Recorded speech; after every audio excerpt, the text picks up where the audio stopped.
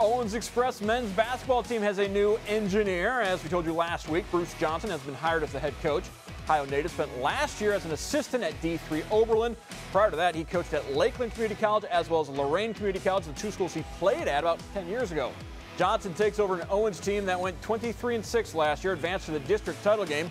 It's his first head coaching job, and with 9 players currently signed on for this upcoming season, he is looking to add about 6 more guys to the roster and says the facilities at Owens make his sales pitch that much easier.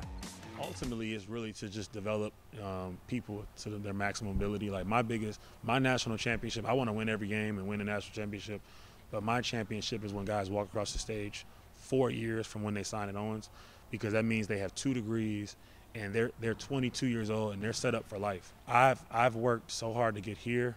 I feel like it would really kind of like contradict all the effort I put to be here. I'm just really happy to be here at Owens. I'm in no rush to be anywhere else. I've been waiting to be here for a long time, so I'm content for now.